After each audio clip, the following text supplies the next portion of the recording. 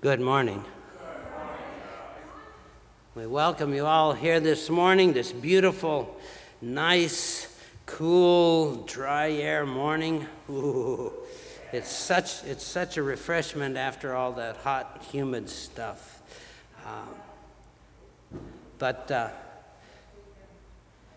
Yeah, well, hopefully it doesn't come back. I'm ready for snow.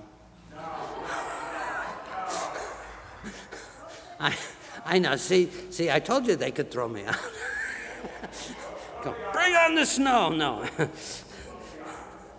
Well, anyway, it's good for us to be here because the good Lord has asked us to be here so that we can open ourselves to the divine presence, that power that moves through our lives. And so we take a few moments to read these words responsively that originated with the psalmist so long ago. The Lord is my light and my salvation. Whom shall I fear? The Lord is the stronghold of my life. Of whom shall I be afraid?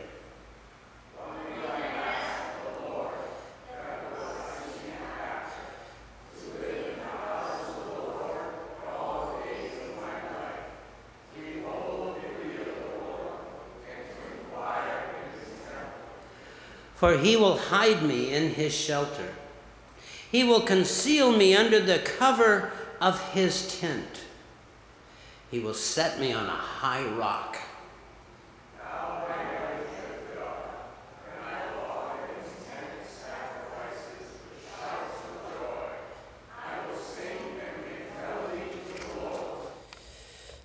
Well, ye shall sing now and make melody as we join our voices in singing immortal, invisible, God only wise.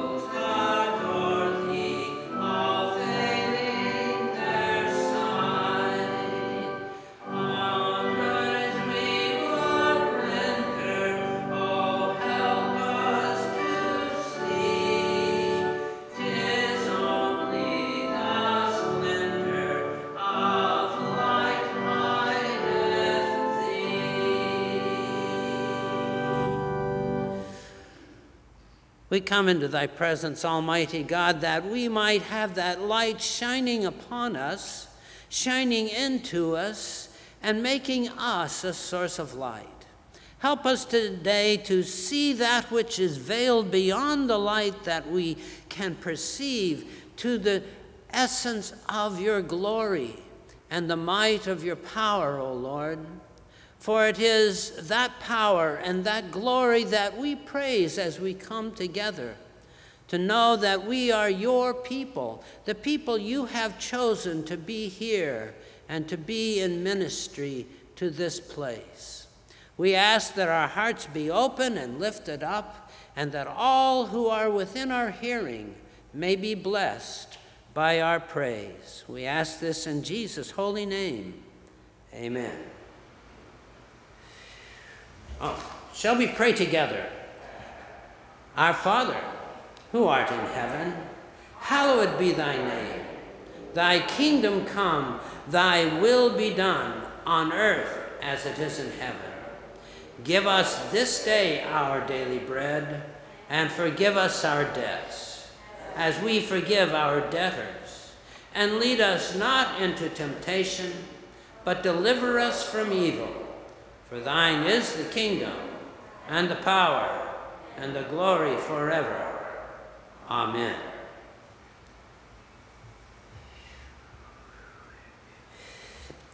We read this morning's psalm, taken from Psalm 46. Responsively, the verses from 1 to 7 are our focus. God is a refuge, and is our refuge and strength, a very present help in trouble. Therefore we will not fear, though the earth should change.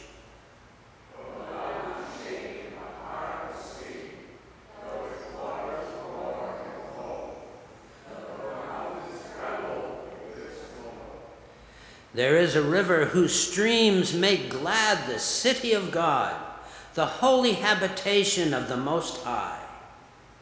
God is in the midst of the city. It shall not be moved. God will help it when the morning dawns. The nations are in an uproar.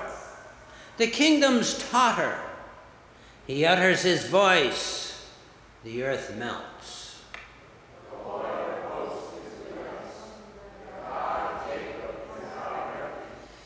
Amen. Let's greet each other. Handshakes, hugs, waves to our virtual congregation there. Good morning, everybody. Yes.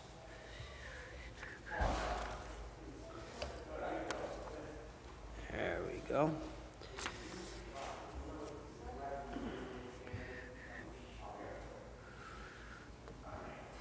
All right. Announcements. It seems to be there are a few here that need to be addressed. Let's do the thank you card that comes from St. Mary of the Bay Food Pantry, which I believe you've been sending food down to. They say, thank you very much for your food donation. It really helps. And we know it does. There's a lot of hungry people out there. Next week after church, there is an all-members meeting, so make plans to be there and add your voice to the conversation and to the decisions that are so necessary for us to make together. The thrift shop will be holding its final closing sale. How long has the Lion's Den been operating? Long time. Longer than most of us can remember, it seems.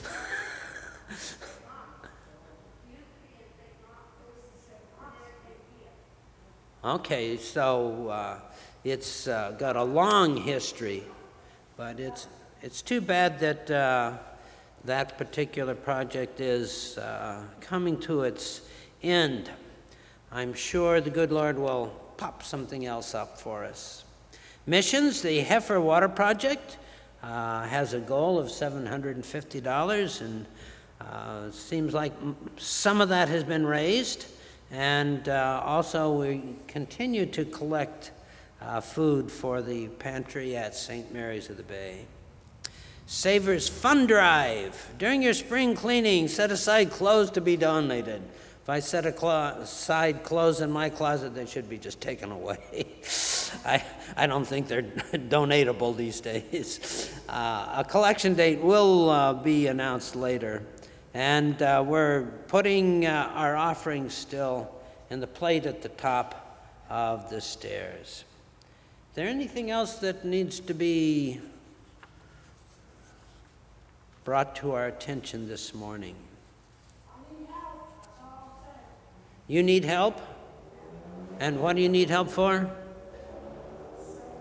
Oh, for the sale. Okay. I didn't quite get that connection. We all need some kind of help, you know. Well, it's true. So, yes, wait.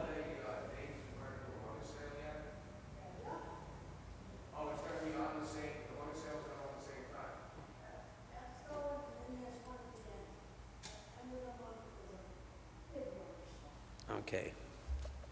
There we go. All righty. Now it is time for us to make our offerings to God, if you haven't written a check yet.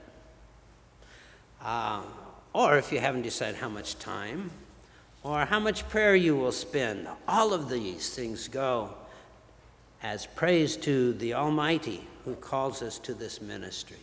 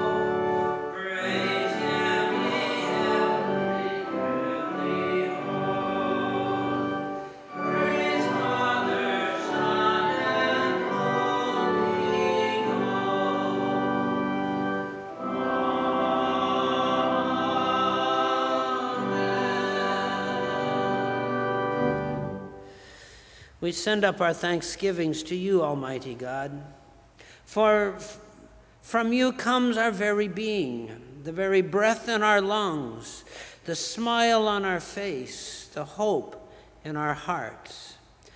All that we have, all that we enjoy is from your bounty, Lord. And so, with grateful hearts, we give our willingness to be a part of your kingdom, to serve each other, to praise your name, to share persuasively the gospel message. And so all of these things are our grateful thanksgiving to you, Lord, for all that you have done for us and all that you will do. This we ask in Jesus' name, amen. Let's see. There's another hymn here, The Church Within Us. You're getting my favorite hymns here, so I like this one. So let's sing together, remain standing. There's a church within us, O Lord.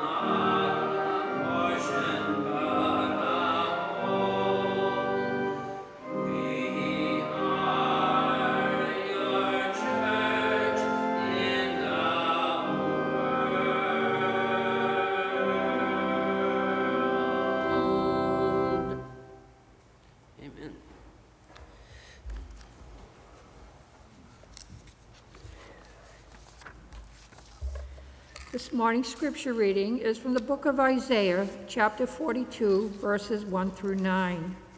The servant, a light to the nations. Here is my servant, who I uphold, my chosen, in whom my soul delights. I have put my spirit upon him. He will bring forth justice to the nations. He will not cry or lift up his voice or make it heard in the street. A bruised reed he will not break, and a dimly burning wick he will not quench. He will faithfully bring forth justice. He will not grow faint or be crushed until he has established justice in the earth and the coastlines waiting for his teaching. Thus says God, the Lord, who created the heavens and stretched them out, who spread out the earth and what comes up from it, who gives breath to the people upon it and spirit to those who walk it. I am the Lord. I have called you in righteousness. I have taken you by the hand and kept you. I have given you as a covenant to the people, a light to the nations, to open the eyes that are blind, to bring out the prisoners from the dungeon, from the prison those who sit in darkness. I am the Lord, that is my name. My glory I give to no other, nor my praise to idols. See, the former things have come to pass, and new things I now declare before they spring forth. I tell you of them. May the Lord add his blessing to the reading of his word.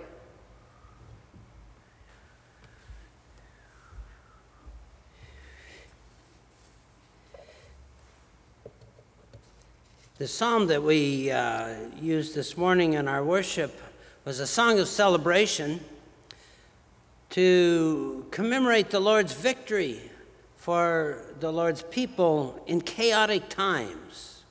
Seems appropriate to us today. It was a psalm that did two things historically. It inspired Martin Luther's wonderful hymn, A Mighty Fortress. It also provides us with an image that St. Augustine used many years later, the city of God. The city of God is this place where we all want to live. But Augustine contrasts it with the city of humans down here. We'll get to that in a moment. Isaiah 42, the prophet Isaiah is one of the most influential of all the prophets in the formation of early Christianity. It was one that was identified almost immediately with the Messiah, with Christ. But scholars who are more Old Testament oriented sees this suffering servant, the one who will not bend even though he is attacked, as a corporate witness, as a corporate entity. The whole nation of Israel is to be that suffering servant. It moves us away from a purely individualistic theology, which has its limitations.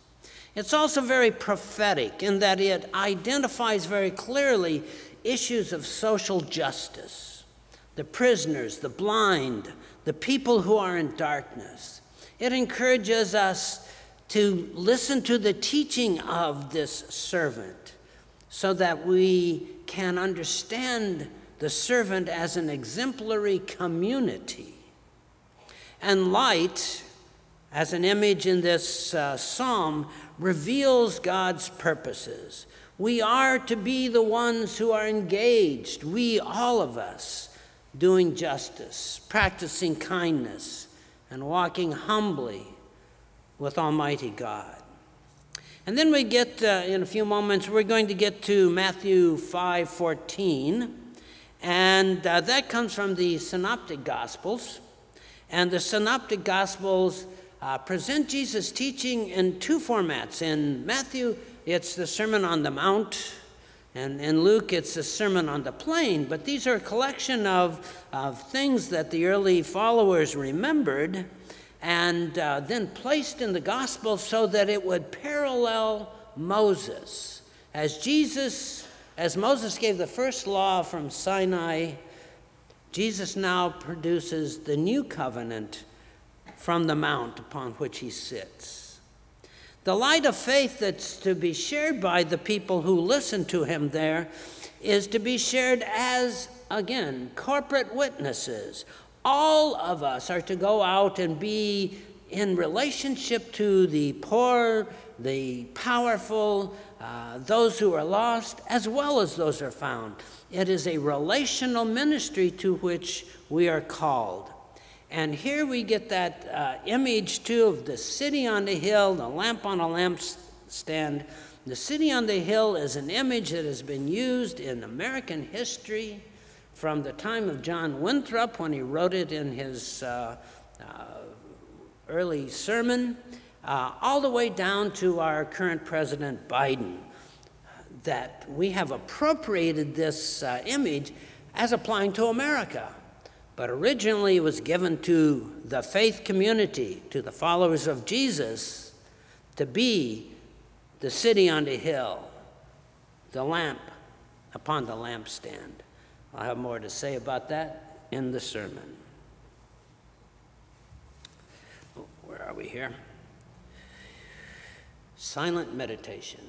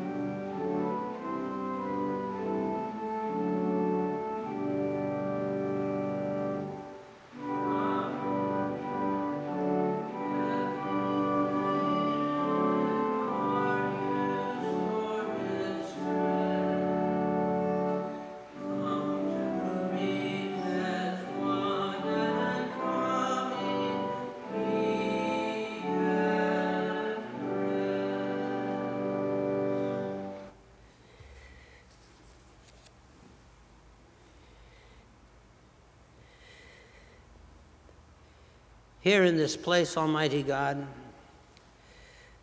we sit and ponder the mysteriousness of your presence,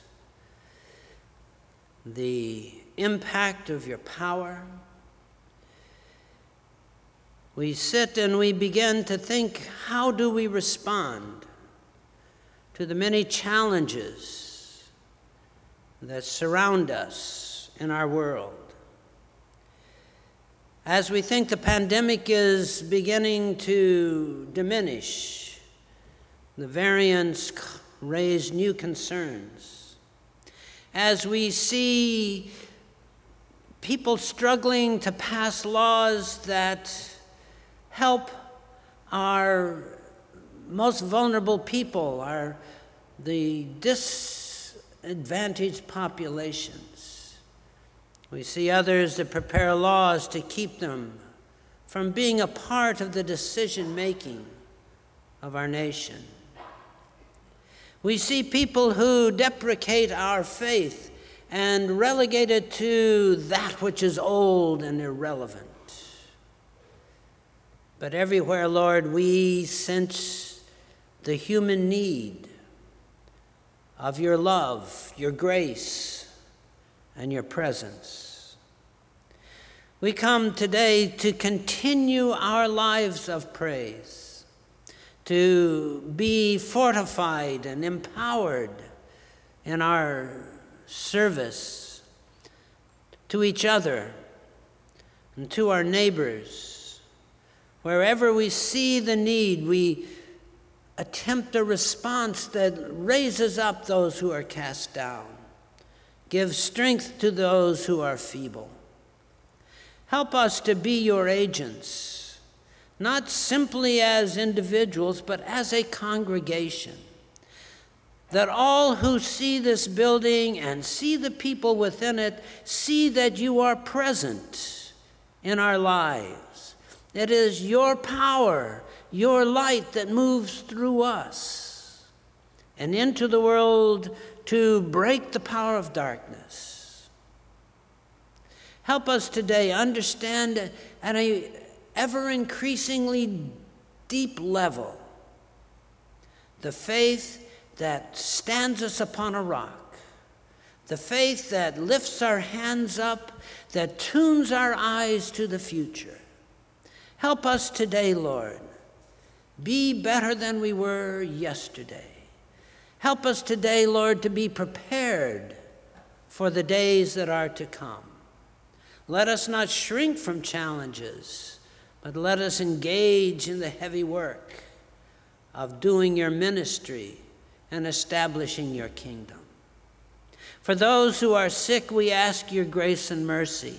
For those who are caring for the sick, the doctors and the nurses, the first responders, we ask that you give them endurance as they yet again find the limits of their ability to house and care for the sick. Help us to remember the leaders of our country and pray for them so that in their hearts and in their minds, Lord, you might open them to the kingdom of love and compassion, that kingdom which we strive for. For those who are lost, we ask that somebody find them, somebody loving and compassionate, find them and lift them up and return them to the fold where together we can heal and strengthen them.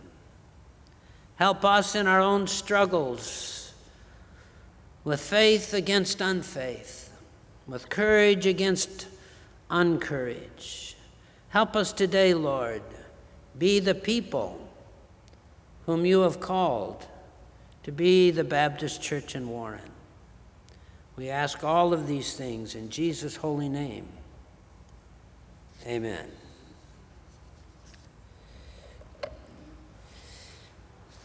We put this one in there. I don't think there's anybody who doesn't know this song. And if you are so inclined, clap your hands. So, maestro.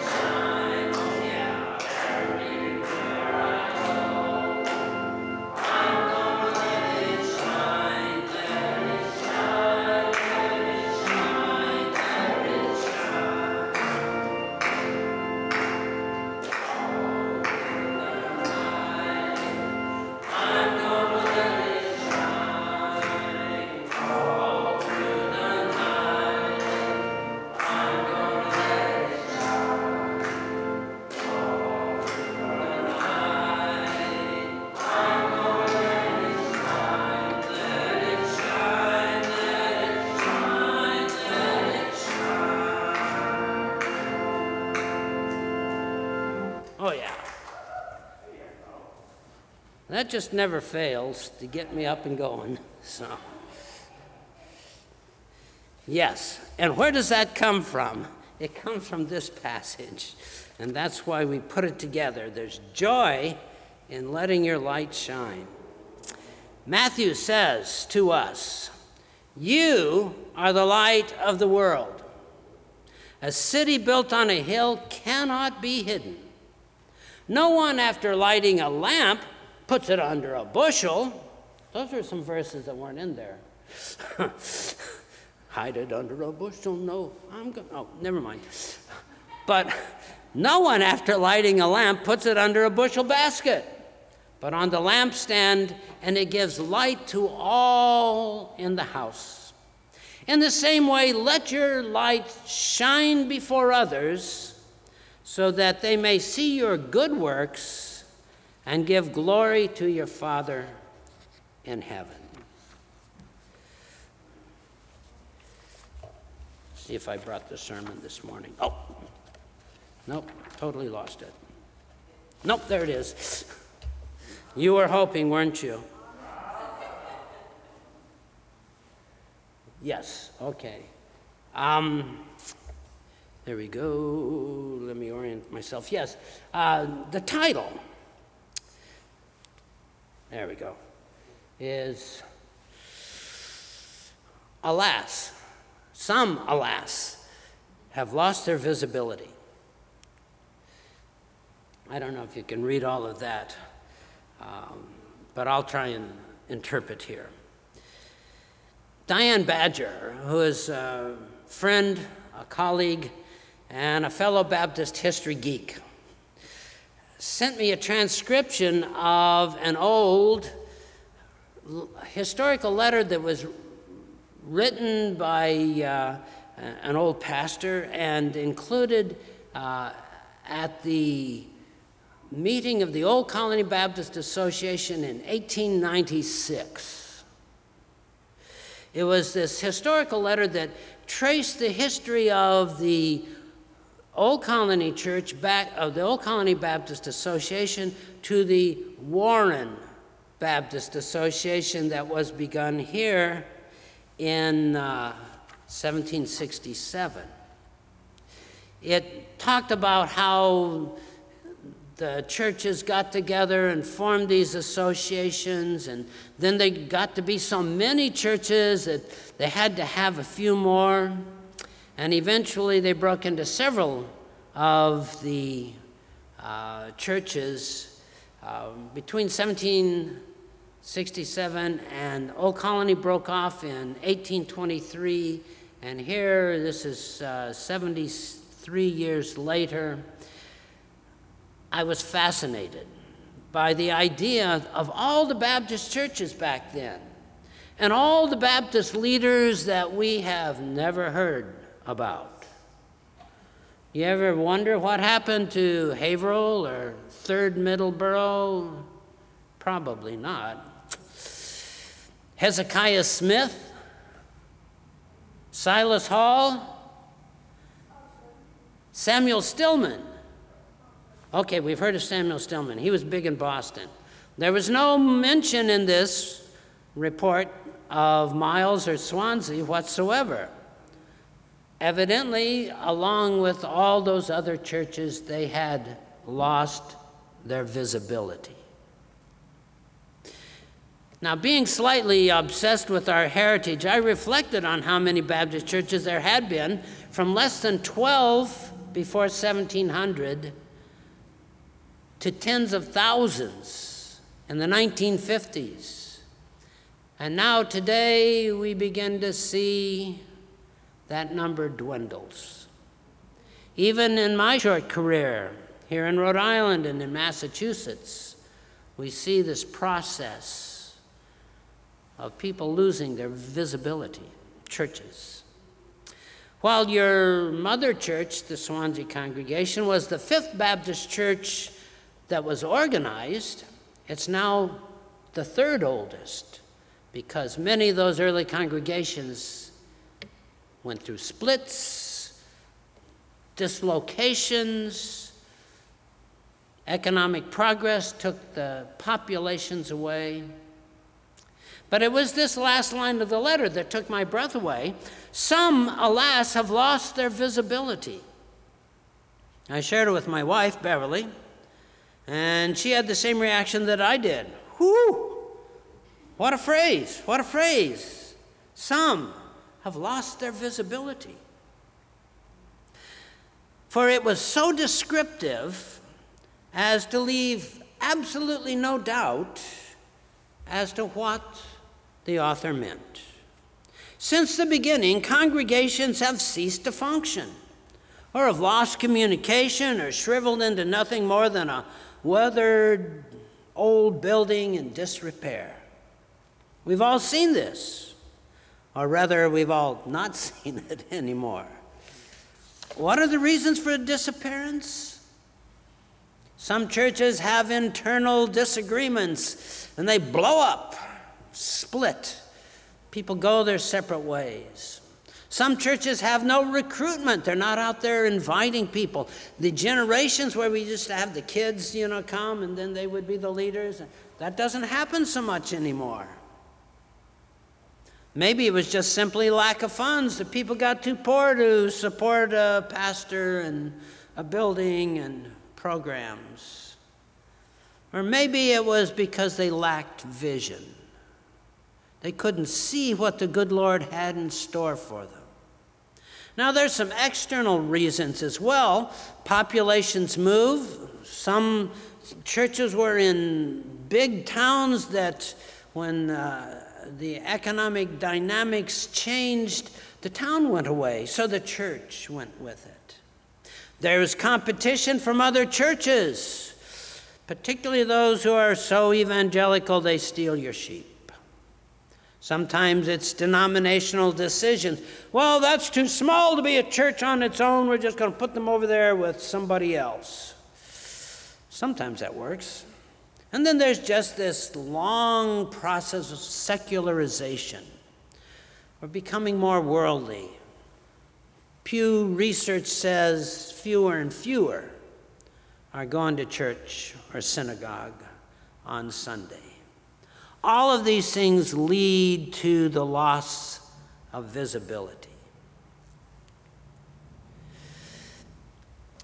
Robert Torbett, a professor to my father and to my professors, wrote a Baptist history in the 1960s in which I read the question, is it possible to form a visible church with visible saints, saints who are visibly regenerate?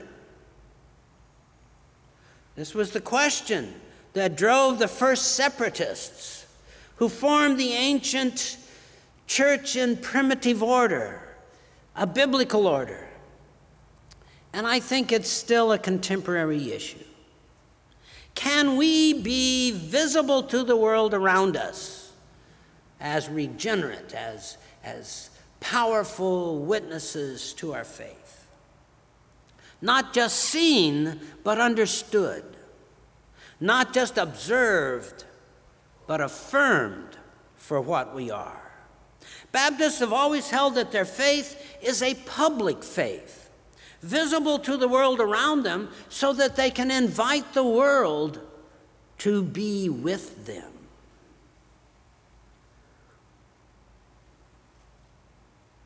Visibility is mentioned in early Baptist covenants. Swansea in 1663, to walk together according to his revealed word in visible gospel relation. The Boston Confession of Faith, 1667, and those that gladly receive the word and are baptized are saints by calling, and fit matter for a visible church. Bellingham, the first daughter of Swansea, 1737. So we do with hearts and hands lift them up ourselves this day, so as many living sacrifices and being satisfied, it is our duty to walk in all his ordinances, and to submit to our Lord Jesus Christ, we do solemnly join ourselves together in a visible gospel church relation.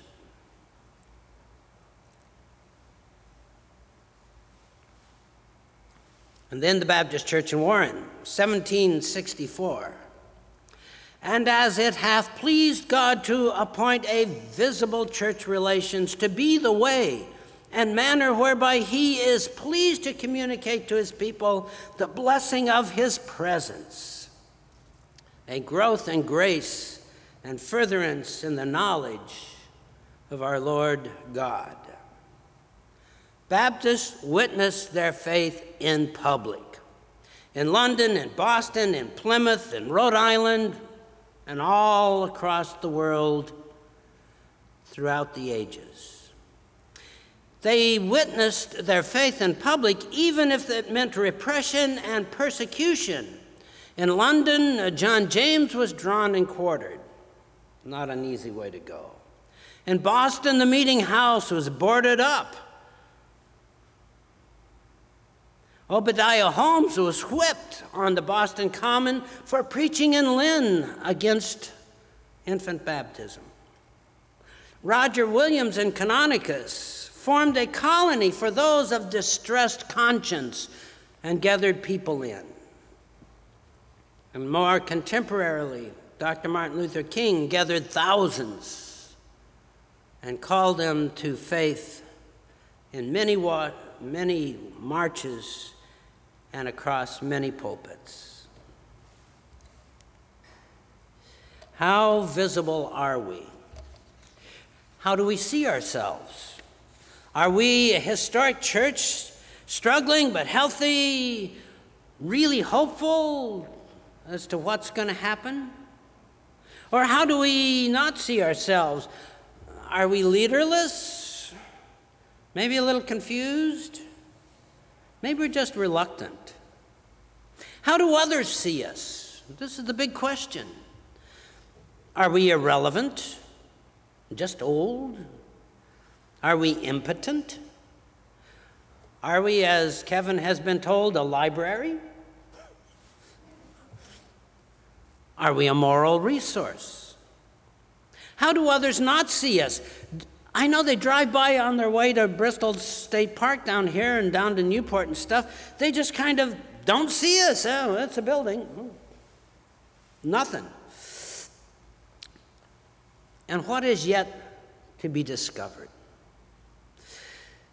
The perceptions versus reality is a real struggle for us. What we actually see is framed by our own biases and the parameters of our information. These days, too often, people observe the same data as others, but understand them in conflicting ways.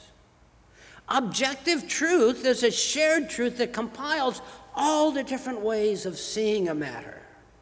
So if we are to be seen accurately by ourselves and by others, we must be clear.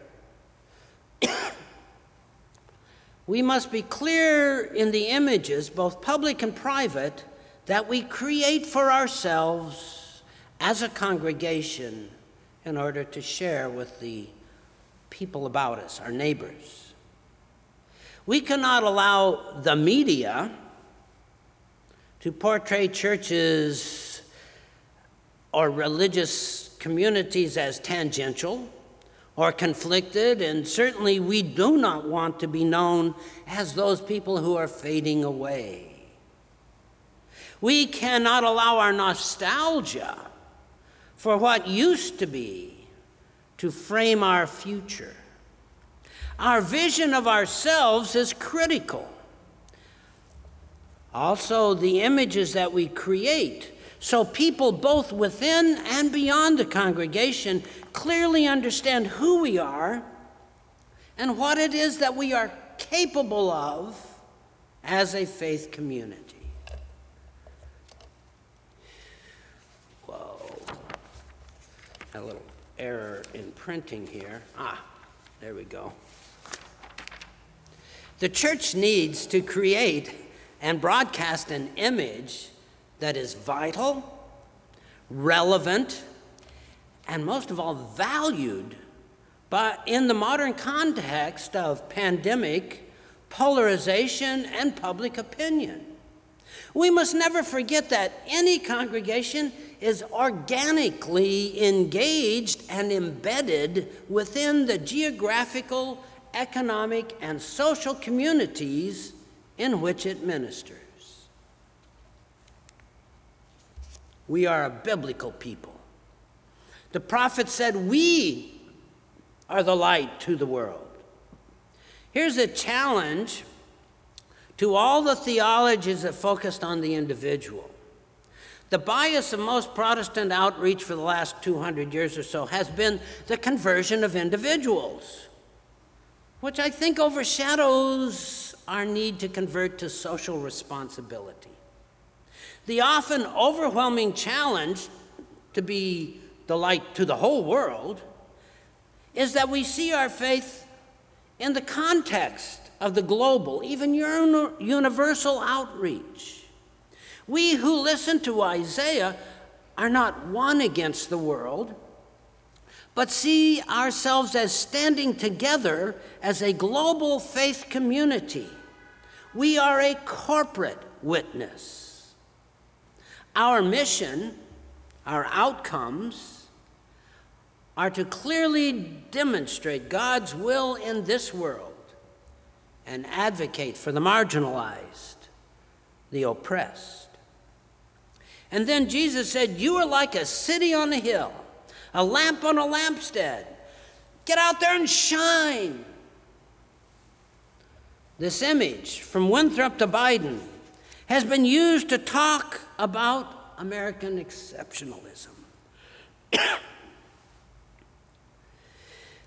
But it's not primarily about America. It's not about the United States of America and its history. It's about those who follow the way of Jesus as a community witness.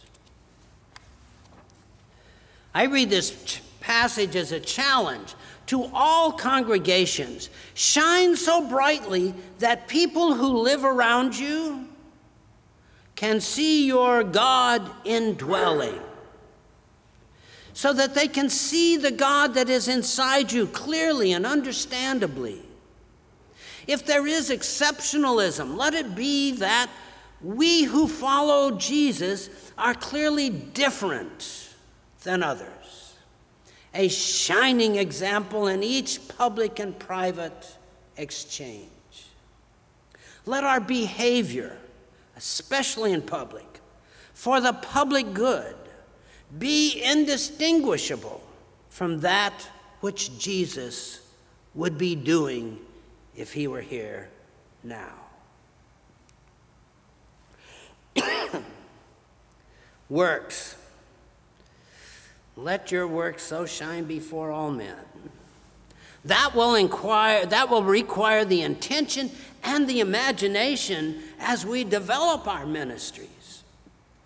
Public worship has always been a desired feature for Baptist Christian faith. From the hidden conventicles of the 17th century, Baptists emerged to claim a public space. That's how come the Boston Baptists got grief. That's why the fight about taxation was so important. And that's why it was important to have meeting houses in the center of the community, which began with the first Baptist meeting house in Swansea in 1667. Just thought I'd throw that in. Extending care is part of our works, our mission. It was that mission that emerged prominently in the 18th century and continued into the 20th century. At first to convert, then to support, and then to bring resources. Adoniram Judson, his wife, went to Burma and began this process. And then, as it developed in the cities where poverty destroyed lives, men like Walter Rauschenbusch would minister to Hell's Kitchen in New York City.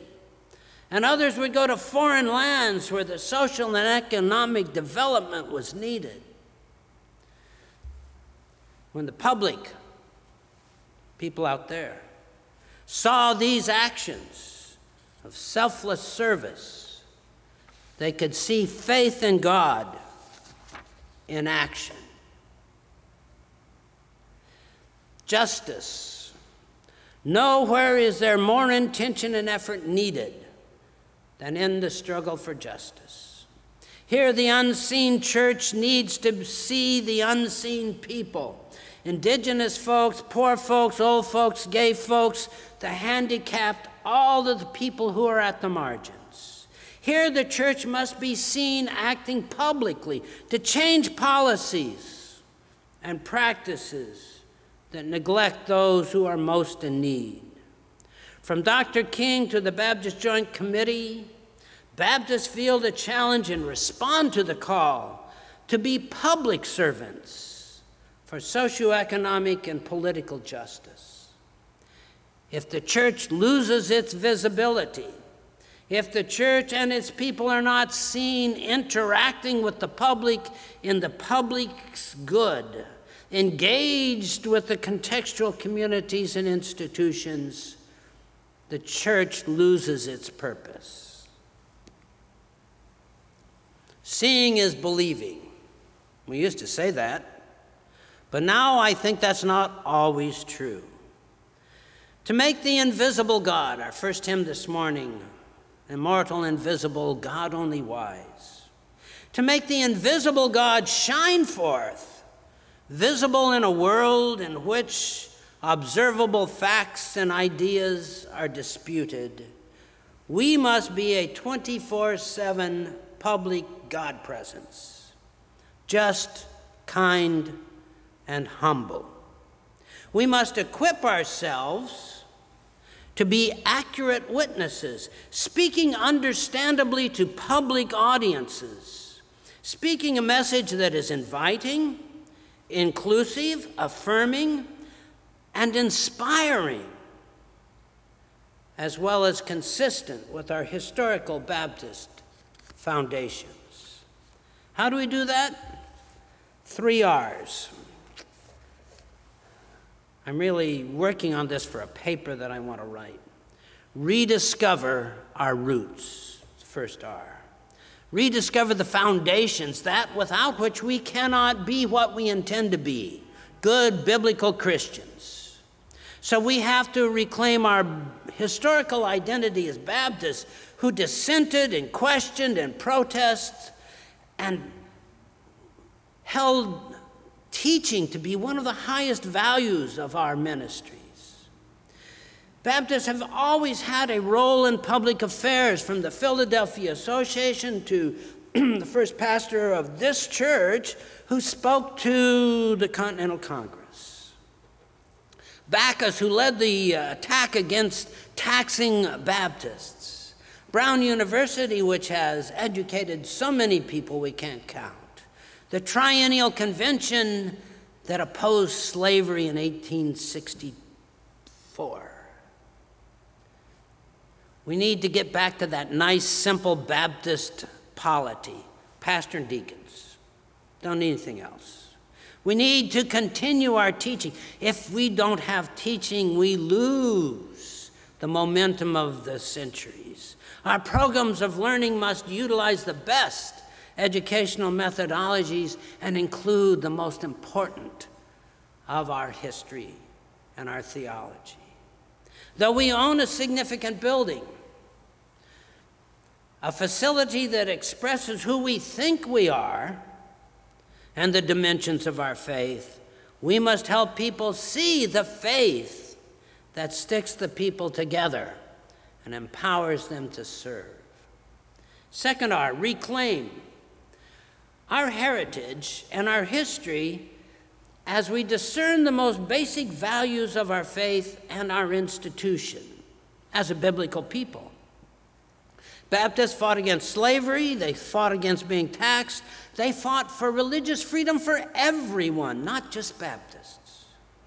Baptists founded schools of higher education from Brown to Redlands, from Acadia to Alderson Broaddus, from Colgate to Kalamazoo. Baptists separated the church from the state. The last R is reconstruct. To reconstruct our organization, the shapes and the structures of our ministry, to be appropriate to the world that is coming to be around us. If the pandemic has done nothing else, it has forced us to meet and operate in ways never before imagined. And as the cost of maintenance for a building becomes increasingly a problem, we may need to rethink our need of them. How will we recruit and train clergy and other congregational leaders? How will we persuade people to come and join our community? What function, if any, will denominations play in our development? We need discernment. We need to be able to keep what is necessary and jettison all that which will just be in the way. The challenge of discernment is great as we move forward. We need to discover ways of being seen, virtually through technologies or through the 24/7 reality with physical presence in places we all know will have an impact.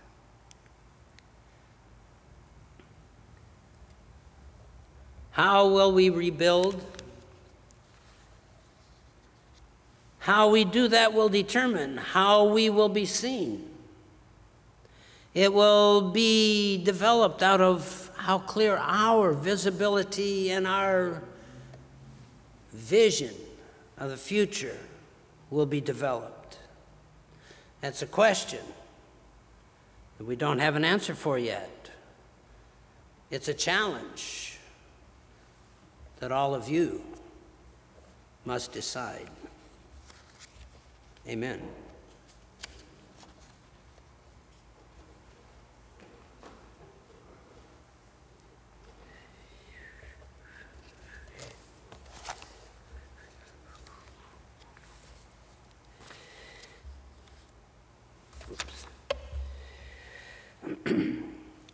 We began to think about that time so long ago when Jesus was at table with his disciples, a time which forms us to be the followers of one who goes to the cross. Let's ponder our visible gospel relations as we sing.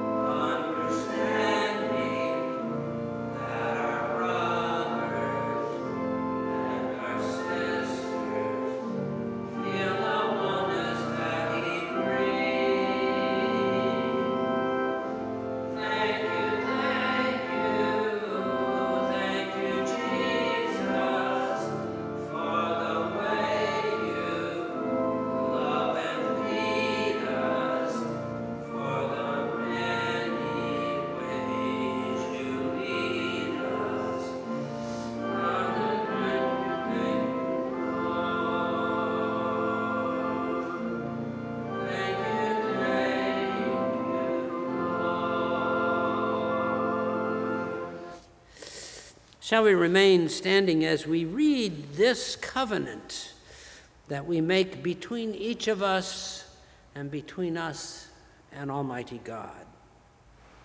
Having been enabled by divine grace to accept the Lord Jesus Christ as our Savior, and having acknowledged in baptism our obligations to live a new and holy life, we do now, relying on the assistance of God, solemnly make this covenant with each other. We will walk together in brotherly love. We will exercise a Christian care and watchfulness over each other, and will faithfully admonish and help one another as the need may be. We will rejoice in each other's good, and with tenderness and sympathy bear each other's burdens. We will not forsake the assembling of ourselves together in the appointed meetings of the church, nor fail in our homes to seek in family and private prayer the blessing of God for ourselves and others.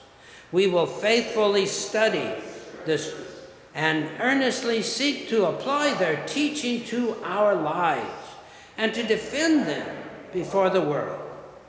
We will aid, according to our ability, in the support of a Christian ministry among us, and in the efforts to preach the gospel to all mankind, and through life, amidst evil report and good report, will seek to glorify Him who has called us out of darkness into His marvelous light.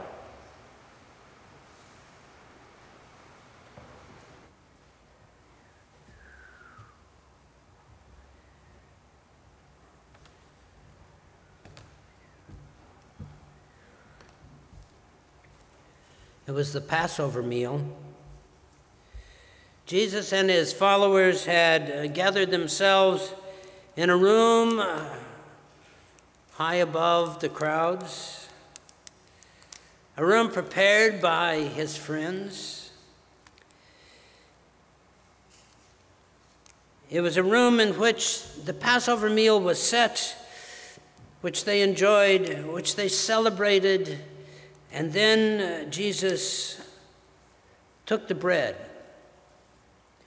and He blessed it and He broke it and He gave it to His disciples, saying, "This is my body. It will be broken for you. As you eat it, I will make you whole."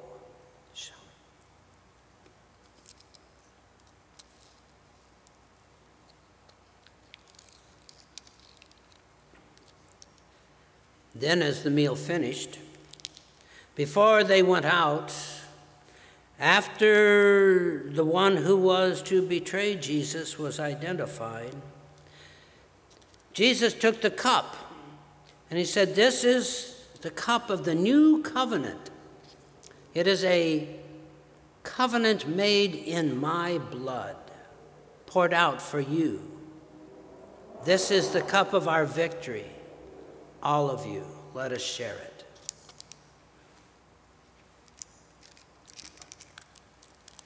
And then, according to the tradition, they sang a hymn and went out.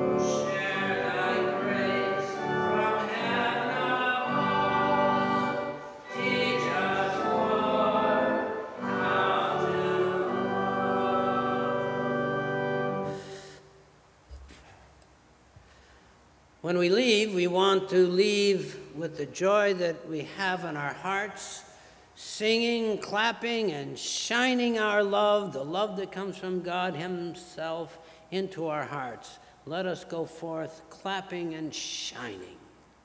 Amen.